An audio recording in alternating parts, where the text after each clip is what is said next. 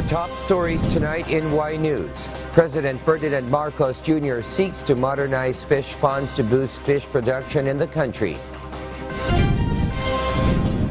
The camp of actor-comedian Vhong Navarro believes that his case is now put to an end after almost 10 years. The oil tanker MT Princess Empress that sank off the waters of Nahuan Oriental, Mindoro had no permit to operate, as revealed in today's Senate inquiry. And U.S. President Joe Biden approves Alaska's oil drilling project despite opposition from environmentalists. Good evening, Philippines and the world. Today is Tuesday, the 14th of March, 2023. Join us in the next hour as we deliver today's top stories around the Philippines and in other parts of the world. I am William Theo. We are also seen in 1,935 satellite monitoring centers nationwide and via live streaming worldwide through the UNTV News and Rescue social media channels. I am Hardin Delgado. First in the news, President Ferdinand Marcos Jr. presided over a sectoral meeting attended by officials of the Department of Agriculture and other concerned agencies. The chief executive discussed the Philippine fisheries program, specifically on how to address the declining fishery production and reduce post-harvest losses. Nel Maribuhok reports. President Ferdinand Marcos Jr. underscored the need to improve the aquaculture in the country by modernizing the fish ponds to boost production. This is what President Marcos emphasized during his sectoral meeting in Malacanang. At ang pinakamalaking problema na nakita namin is the provision of credit na binibigyan, may pautang para sa ating mga fishermen para naman meron silang gagamitin, meron silang puhunan para pagandahin ang kanilang fish pond. Modernizing the fishery sector is part of government efforts to ensure food security in the country. PBBM said he wants to push for the conversion of fish cage to also improve the local fisheries production. Tapos yung conversion to fish cage na mas malaki ang production kasi pag fish cage. So yung ganyang klaseng teknolohiya kailangan natin ituro at siyempre kailangan natin bigyan ng pondo para yung mga bagong gamit, yung mga kailangan ng supplies ay makuha naman ang ating mga fishermen. The chief executive said they are also looking at mariculture to bolster the country's food security and fish output. He added that the government would be putting up several cold storage facilities in various fish ports in the country to address the spoilage of the fishermen's catch. So, gumawa kami ng plano, may plano ongoing, nagtatayo tayo ng cold storage facilities, may expansion sa mga ibang lugar, kagaya ng Jensen, ni CDO, na meron na silang facility, at meron bang mga ilalagay sa ibang lugar. Altogether, 11 areas we will be installing cold storage. President Marcos Jr. pointed out that if the country would be able to lower the spoilage of the catch between 8 to 10%, the Philippines would no longer depend on importing fish from other nations. Nel Maribuhok, UNTV News and Rescue. We serve the people, we give glory to God. The camp of actor-comedian Vhong Navarro believes that his case is now put to an end after almost 10 years. Dante Amento will tell us why. After the Supreme Court, 3rd Division ruled to dismiss the rape by sexual intercourse and acts of lasciviousness cases against Vhong Navarro filed by model Denise Cornejo in 2014, his legal team believes the case is now over. This is a vindication for him. At least now everything will be put to an end. Attorney Maggie Abraham Garduque said Navarro's liberty is now permanent. His liberty is not anymore temporary but is now considered permanent because of the decision of the Supreme Court reversing the decision of the Court of Appeals. The Supreme Court's decision is allegedly tantamount to acquittal. Hence, Cornejo's camp can't file a motion for reconsideration. Vhong Navarro, on the other hand, because of the Supreme Court did, his trust in our justice system turns back. Dante Amento, UNTV, News and Rescue. We serve the people. We give glory to God. The Supreme Court granted the request of Justice Secretary Crispin Rimulya to transfer the cases filed in connection to the killing of Negros Oriental Governor Roel Degamo to the Manila Regional Trial Court, or RTC. The court considered the hostile environment in Negros for the respondents or suspects. And since 3 of the victims are politicians and government officials, it will also lead to the intimidation and harassment of the suspects, complainants, and other witnesses. The court also considered the logistical difficulties if the trial will be in Negros, but the suspects are now detained here in Manila. The Philippine National Police Criminal Investigation and Detection Group, or CIDG, filed raps against the Secretary of Negros Oriental 3rd District Representative Arnolfo Teves and 5 others. Among the cases filed are violation of Republic Act 10591, or Comprehensive Firearms and Ammunition Law, and Republic Act 9516, or illegal possession of explosives. Leah Ilagan will tell us why.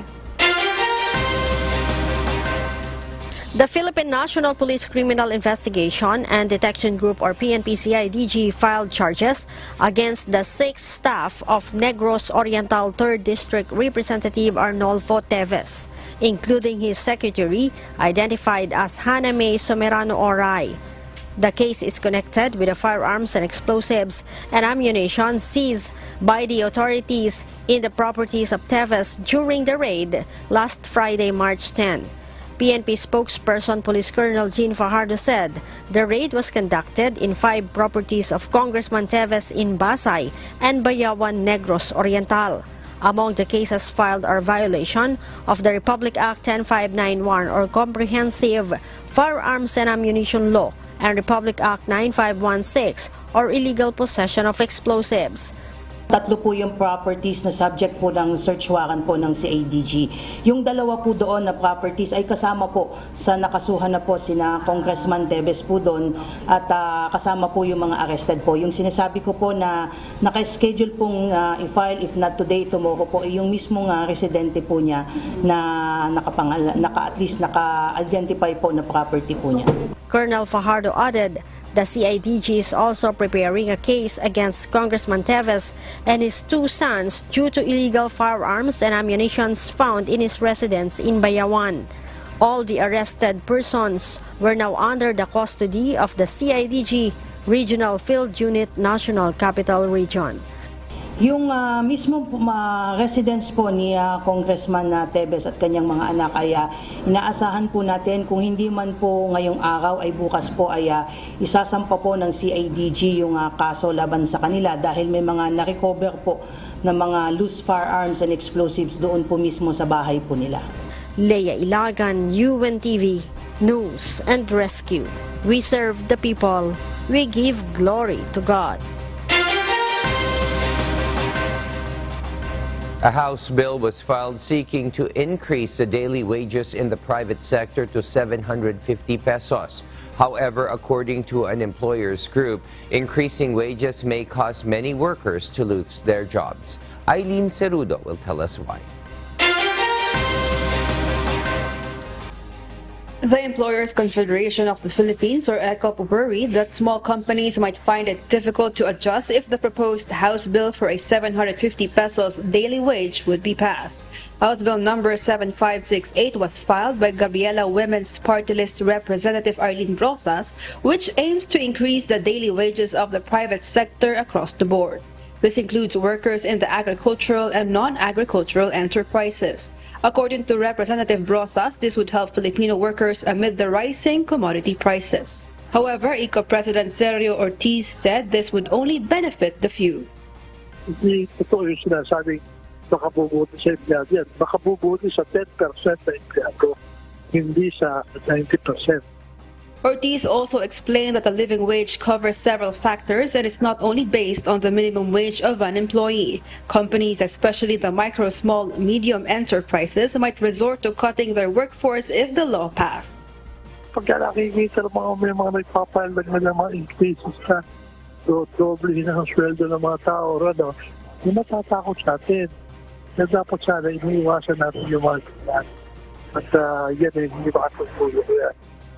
However, Representative Brosas defended the said bill. According to the lawmaker, companies under ECOP can provide a 750 pesos daily salary for their employers. Aileen Cerudo, UNTV News and Rescue. We serve the people, we give glory to God. And foreign news abroad. Cyclone Freddy has killed more than 100 since its landfall in Mozambique and in Malawi, forcing Malawi's President Dr. Lazarus McCarthy Chakwera to declare a state of disaster in the country's southern region. Ia De Vera will give us the details live. Good evening, Ia. Good evening, LC. 10 districts in Malawi's southern region have been declared under a state of disaster, according to a press release issued yesterday by Malawi's Office of the President. According to authorities, Malawi has now recorded an estimated death toll of 99 bodies, 85 of which were from Blantyre district, and hundreds of victims continue to flow into hospitals for treatment, with most injuries caused by falling trees and roofs, flash floods, and landslides. Cyclone Freddy first battered Mozambique on Saturday before hitting the border of Malawi. Mozambique and Malawi have now both recorded more than 100 fatalities and closure of schools in certain districts until tomorrow, Wednesday. The World Meteorological Organization has illustrated Cyclone Freddy as a very rare storm and been dubbed as the longest-lasting cyclone to have affected Malawi, Mozambique, and Madagascar. As the government pledged to continue its emergency assistance, volunteer efforts have also been on the ground to support rescue and evacuation of residents. Meanwhile, scientists explained that such disaster could be attributed to fossil fuel-driven climate change. It makes cyclones stronger than what it should really be, as the greenhouse emissions get absorbed by the oceans, and when warm seawater dissolves heat, energy is moved to the air. United Nations agencies, on the other hand, warned that the effects of Cyclone Freddy will worsen the deadliest cholera outbreak that Malawi has been battled for some time. The Department of Climate Change and Meteorological Services, or DCCMS Malawi, have issued a warning that Cyclone Freddy will continue to bring strong winds but is expected to ease up on Wednesday. Back to you, Elsie. Thank you, Ia De Vera, reporting live from New Zealand. In his first Commonwealth Day address, King Charles III has broken away from tradition by speaking in person at Westminster Abbey to around 2,000 representatives from the 56 countries in the Commonwealth. The king told representatives from the Commonwealth that he drew inspiration from his late mother, Queen Elizabeth II, who traditionally addressed the annual gathering in a pre-recorded message, and with all that he has learned from the extraordinary people he has met throughout the Commonwealth over the years. He also called for action on climate change, stating that the Commonwealth has an incredible opportunity and responsibility to create a future of prosperity in harmony with nature, securing planet for generations to come. Despite anti-monarchy protests that met the royal family as they arrived for the service, King Charles and the Queen Consort Camilla ignored the disruption and received a traditional Maori welcome outside the Abbey. Member countries showcased their culture with performances by the Rwanda ballet dancers in the aisles and a rendition of Waltzing Matilda. Commonwealth Day occurs on the second Monday of March each year and is marked by an annual service at Westminster Abbey. We'll share more global stories with you later, but for now, back to you, Harleen. Thank you, Elsie. For those watching our live streaming on YouTube, please click the subscribe button you see on your screen and ring the bell for notification. You may also follow us on Facebook. The Land Transportation Office, or LTO, launches an online complaint center to improve their customer service and get rid of fixers. JP Nunez will tell us why. The Land Transportation Office, or LTO, said they are receiving a huge number of complaints from the offices nationwide on a daily basis. However, some of them were not addressed due to the system where complainants need to manually fill out a complaint form. Alam po namin sa LTO na meron po kaming pagkukulang at malaki pa po ang aming kailangan i-improve pagdating po sa customer service namin. To address this issue, the LTO launched an online complaint and feedback platform earlier today, March 14. Complainants may now raise their concerns through digital platform. A QR code has been placed to LTO transaction windows which will direct them to an online form named as Isumbong Mo kay Chief. Complainants may select their concern against the agency. This could be a corrupt employee, bad-tempered employee, slow service, unpleasant surroundings, humid waiting area with the presence of fixers, no public restrooms, and other concerns. Within the day, hopefully, ma-resolve, depending on the complexity of the questions. LTO Chief J.R. Tugade said this complaint platform is also part of their anti-fixing campaign in the agency. Hopefully, by having this in our offices, this will serve as a deterrent, maski papano para po dun sa mga tao na umaaligid sa aming mga opisina, dahil po pwede pong ireklamo ng mga tao po na nagtatransact sa LTO kung meron po silang may encounter na fixer. Some of the agency's clients believe in the good intention of the project and agrees to its role to get rid of fixers. Tama po yan na mismo. Hindi dapat mapunta sa fixers. Matry natin to kung gaano kabilis para masawata yung mga fixer na nasa labas lang. Siyempre, pag sa fixer ka lumapit, hindi mo dinaan sa prosesong tamang proseso, dadami yan kasi fixer yan. Hindi kagaya ng isumbong mo kagad sa ito ngayon, kagaya ng ginawa nila ngayon. Direkta na tayo, hindi na tayo dadaan pa sa fixer. JP Nunez, UNTV, News and Rescue. We serve the people, we give glory to God. The Cebu government announces to craft its own policy in addressing the cases of African swine fever, or ASF. Meanwhile, the Bureau of Animal Industry, or BAI, stands by the accuracy of the ASF testing that they are conducting. Ray Pelayo will tell us why. The local government of Cebu province suspended the culling of hogs in African swine fever, or ASF, infected areas in Carcar City. Governor Garcia said that they will implement other approach in handling the ASF cases. The official questioned the ASF test conducted by the Bureau of Animal Industry, or BAI, in Carcar City that resulted to positive. Governor Garcia suspected that the discovered disease is cholera because they see no massive deaths as the one of the manifestation of ASF. The DOH has already issued an advisory that ASF, even if this pork is ASF infected, it is not harmful to humans. I researched, neither is cholera infested pork. So why get it from slaughterhouses? The governor already stopped the culling operation of hogs in Carcar City within the 500-meter radius from the infected area. There are 143 culled hogs and it will be paid 5,000 pesos each as compensation, the official added. The last barangay is Guadalupe. I said, okay, immediately stop. Stop the culling. We will just prohibit exit of this. But now, as with all the other mayors that were here, I said, we will now do our own policy as what we did during COVID-19. Governor Garcia said they will look for other way on how to test if a hog is infected with cholera or ASF. But the Bureau of Animal Industry assures that their protocol is effective and the testing that they are conducting is accurate.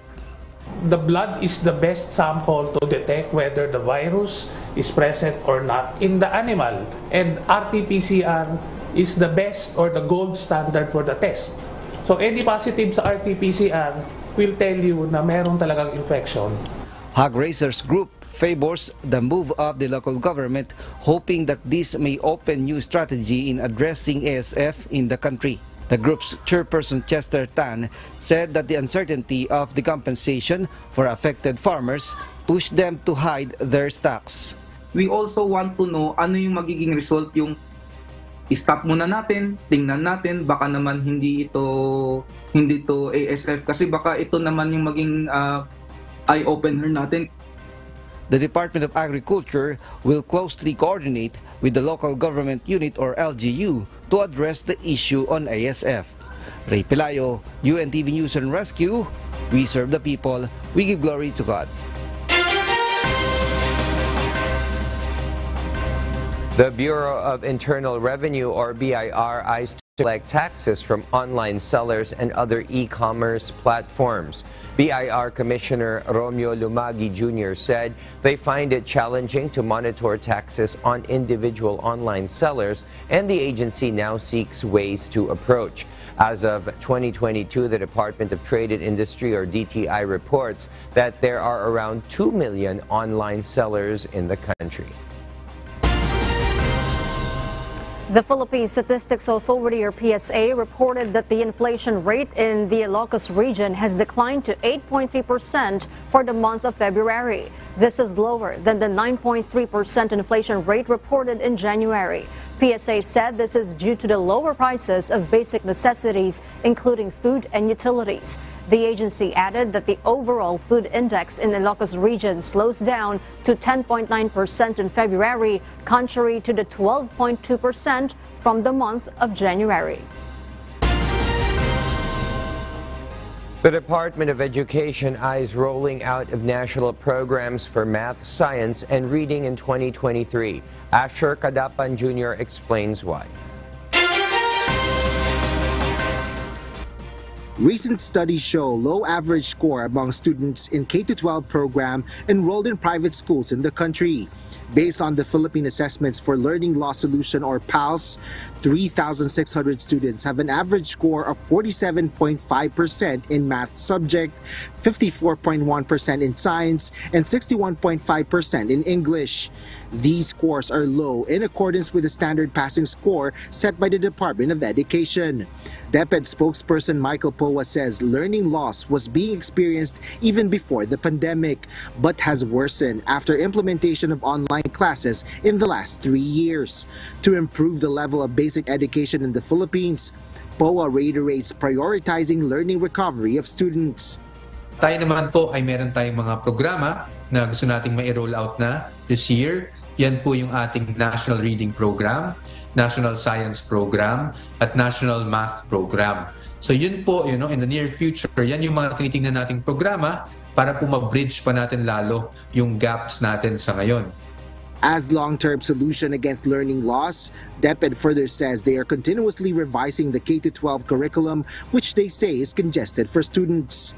Meanwhile, the Federation of Associations of Private Schools and Administrators, or FAPSA, on their part, recommends getting a tutor for students to help with learning loss, but it will be at the expense of the parents. So siguro, ang pwedeng may offer from us, no, na school administrators sa private schools, siguro baka mag-ano ng tutor, malalaman ng tutor kung ano yung medyo, anong part ng unit o ng pinag-aralan ang hindi niya makuha. Doon magbibigay ng emphasis. Makakabol pa yung bata dyan. Asher Kadapan Jr., UNTV News and Rescue. We serve the people, we give glory to God. Australia to build a new fleet of 8 nuclear-powered submarines under a multi-billion AUKUS deal. Marvy Delphine explains why live.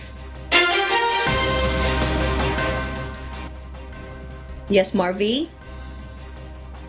Elsie, after 18 months of intense consultations, U.S. President Joe Biden, UK Prime Minister Rishi Sunak, and Australian Prime Minister Anthony Albanese finally announced the nuclear submarine deal at the U.S. Navy Point Point Loma base in San Diego, California on Tuesday morning, March 14. The 8 nuclear-powered submarines will be built by the U.S. Navy to support the U.S. Army's Pacific Fleet, which will be deployed to Australia. The 3-decade mammoth transformation in Australia's defence is expected to cost from $268 billion to $368 billion by 2055. Australia's new fleet of nuclear-powered submarines fitted with vertical launch systems to fire cruise missiles, according to a joint design with the UK called SSN-AUKUS, will be built in Adelaide, South Australia. While this year will immediately see increased visits of US submarines, followed by UK submarines from 2026. Then from 2027, the United States Navy and the Royal Navy nuclear-powered submarines will be stationed at the expanded naval bases in Perth, Western Australia. To ensure full capability come 2030, 3 U.S. Virginia-class nuclear-powered submarines will be delivered to Australia pending U.S. congressional approval. This is the first time the U.S. has shared its nuclear propulsion systems with another country since a similar agreement was formed with the UK back in 1958. In a media release, Australian Prime Minister Anthony Albanese said this was the biggest single investment in Australia's defence capability in the country's history and would require a whole-of-nation effort. To support this AUKUS project in the next 30 years, over 20,000 workers are needed to man the Australian Defence Force, the domestic industry, and the Australian Public Service. An additional 8,500 will also be required to build and service the Marines. Back to you, Elsie. Thank you, Marvi Delphine, reporting live from Perth, Australia. America's President Joe Biden authorized the $8 billion drilling project on Alaska's North Slope, sparking outrage among environmentalists who argued that it would pose health and environmental risk with its carbon pollution. Nerissa Dando will tell us why. U.S. President Joe Biden has given a go signal to ConocoPhillips' Willow project on Monday, March 13, to drill oil and gas on the 23 million-acre National Petroleum Reserve, Alaska, which aims to produce up to 180,000 barrels of crude a day.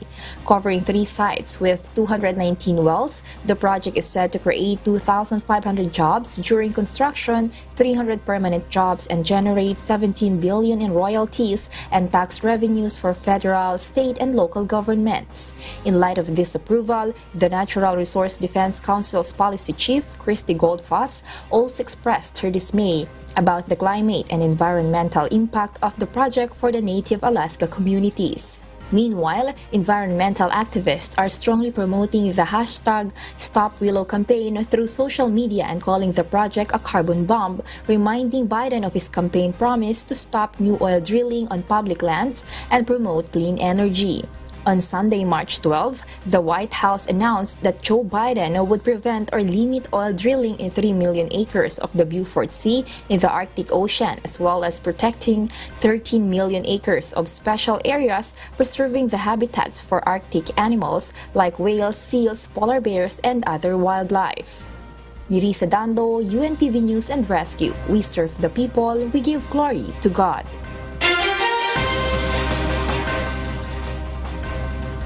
Junior doctors in England began their 3-day strike on Monday following their demand to increase pay by 35% due to higher inflation. From London, United Kingdom, here's Joanna Ochoa to tell us the details live. Yes, Joanna? Elsie, thousands of junior doctors in England started a 3-day strike on Monday, requesting for a 35% rise in pay. Although junior doctors have agreed for an annual 2% pay rise in 2019, but due to higher inflation, this is now inadequate. The British Medical Association, or BMA, says that the starting salary of a junior doctor can be as low as 14 sterling pounds per hour, or 941 Philippine peso, equal to the top-level salary for a barista at a British coffee chain. The BMA argues that they are just asking to restore the pay cut over the last 15 years. British Health Minister Steve Barclay, however, said that the demand is unaffordable, but have invited the BMA to have formal discussions regarding pay. This will likely be the most disruptive industrial action to patient care, as they will prioritize emergency care during the strike, delaying appointments, surgeries, and some urgent cancer treatments. Meanwhile, UK Prime Minister Rishi Sunak is under pressure to try to end walkouts by health workers, hindering one of his major priorities of shortening long lists of patients waiting for treatments. Elsie? Thank you, Joanna Ochoa, reporting live from London, United Kingdom. And those are the reasons behind the news in other parts of the globe. I am Elsie Marcos, live from Auckland, New Zealand. Good evening.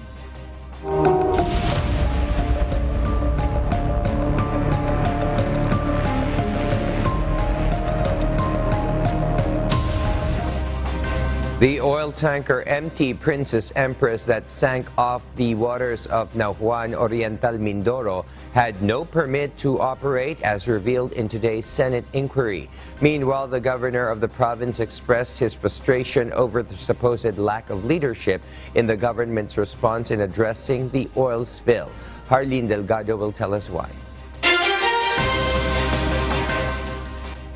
The Maritime Industry Authority, or Marina, confirmed in today's Senate hearing that MT Princess Empress, the oil tanker that sank off the waters of Oriental Mindoro, had no permit to operate. The agency says it has yet to approve the amended Certificate of Public Convenience, or CPC, of the ship's company, RDC Real Marine Services, that will effectively include the MT Princess Empress in their official fleet. Yung RDC may pending application, which we are going to hear pa sana, may hearing. May kulang na mga documents, hindi sila na-issuehan kaagad. So dapat sir, kung wala pang amended CPC, hindi pa naidagdag sa CPC ng RDC itong Princess Empress, hindi dapat na nakalayag ito, tama po? Dapat po. RDC Vice President Fritzy T says they submitted an application to Marina to amend their CPC last November 2022. However, she admits that the sunken vessel had sailed 9 times even without the amended permit. We've submitted all the documents required. The last submission was December 2. Kumbaga sa insurance po kasi, I think they asked for the CPC, but the CPC, meron po kaming valid CPC. RDC po. Senators then questioned why the sunken vessel was allowed to sail despite the lack of permit and prior inspection of the Philippine Coast Guard, or PCG. The PCG admitted there were missing documents based on the pre-boarding inspection checklist. Lumalabas po sa investigasyon po na may kulang sa kanilang pag-inspect, which is the boarding. Diba dapat sumasampa yung mga member ng Philippine Coast Guard, hinahapan ng papeles, tinitingnan yung crew, tinitingnan yung laman. So kung ginawa nyo yun, napigilan sana maglayag yun, wala sana nangyari ngayon na oil spill. The PCG says investigation is now underway and will recommend filing of administrative cases against the involved PCG personnel that conducted the inspection. The ship tanker's owner adds they are now in coordination with the insurance company for the processing of claims. Meanwhile, Oriental Governor Jomerlito Dolor expressed his frustration over the supposed lack of leadership in the national government's response. Hindi ko to trabaho to ng Coast Guard na magpapasok ng ROV dito. Pero sinong gumagawa ng paraan? Sinong tumatawag kay Secretary Bautista? Sinong kumakausap sa PCG? Sinong kumakausap sa PPA? Bureau of Quarantine. Si Governor Dolor, Sabado, Linggo, umipirma ng sulat. Ginagawa niyo akong sekretariat. Na baka naman po pwede yung NDRRMC sabay-sabay mag-usap. Isang cabinet dadating sa amin, thank you. Isang cabinet dadating sa amin, thank you. Isang cabinet dadating sa amin, thank you. Hindi ba pwedeng sabay-sabay? Dolor urges the ship owner to help in providing assistance to thousands of families affected by the oil spill. The University of the Philippines Marine Science Institute says it is crucial for the oil spill to be addressed before the northeast monsoon finally ends. Harleen Delgado, UNTV News and Rescue. We serve the people. We give glory to God. The Philippine Coast Guard, or PCG, releases a copy of the Certificate of Public Convenience, or CPC, for the sunken MT Princess Empress. This was after it was revealed in today's Senate hearing that the sunken ship was allowed to sail even without the said permit. The documents show that the amended CPC of the owner of the ship, RDC Real Marine Services was approved on September 2022. However, Maritime Industry Authority or Marina admitted earlier during the Senate hearing that they have yet to approve the ship owner's application for the amended CPC. The PCG during the hearing also admitted that there were lapses in the inspection, including missing documents. According to a marine biologist, in addition to the death of fish and seashells living in the mangroves, the effect of an oil spill may be long-term on the natural habitat of shells and fish. Like the oil spill that happened in Guimaras, although the mangroves have recovered, they have not yet fully grown. According to marine biologist Giovanni de Jesus, the contaminated oil has an ingredient that can cause cancer in humans in the long term. Oceania, the private organization, is helping to gather information on the extensive impact of the oil spill on marine resources in Oriental Mindoro. The Department of Health has recorded adolescents being infected with human immunodeficiency virus or HIV in January 2023. And peer pressure might also be a factor, says the DOH. Gladys Tuwabi will tell us why. The Department of Health has recorded Filipino teenagers and children getting infected with HIV in January 2023. DOH has recorded 86 newly reported cases, aging 19 years old and below. Of the said cases, 79 were adolescents and 7 were children. Wala naman talagang pinipiling edad ang HIV. Kailangan lamang po talaga ang ating mga kababayan makapag-ingat, malaman natin kung saan ito nanggagaling at paano tayo mapoproteksyonan. The DOH says peer pressure might be among the factors why adolescents were infected. It is not just lack of awareness, but it might also be peer pressure, especially their adolescents. It can also be the accessibility of this kind of engagements or interactions with other partners. Ito po yung mga tinitignan natin. Ang isa pa, accessibility to social media. In line with this, the department asks parents to monitor and guide their child to prevent from getting infected. Meron pong mga sakit na maaari natin makuha kapag tayo ay unsafely na gumagawa ng iba't ibang mga behavior. Pangalawa, sana po yung ating mga magulang, mapagsabihan din natin ang ating mga anak na para maiwasan po natin ang mga ganitong practices at hindi po sila magkasakit. In January 2023, DOH has recorded 1,454 confirmed HIV cases. Unlike before, HIV is no longer considered as a death sentence. The public is encouraged to avail free HIV testing in their respective local government units. Gladys Tuwabi, UNTV News and Rescue.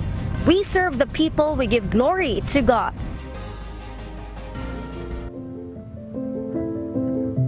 Our Kasangbahay, as the world faces these trying times amid the pandemic caused by coronavirus, we are inviting everyone to join the global prayer for humanity from Monday to Friday, 9:30 p.m. Philippine time through the social media accounts of Members Church of God International.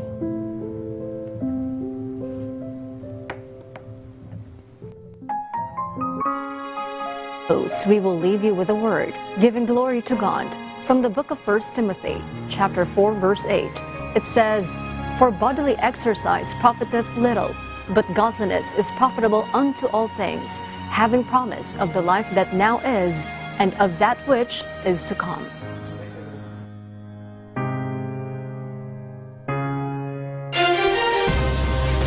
These are the reasons behind the news, March 14, 2023. Reasons we deliver to you as they unfold. I am Harding Delgado. And because we need to know, we will always ask why. I am William Theo. We serve the people. We give glory to God.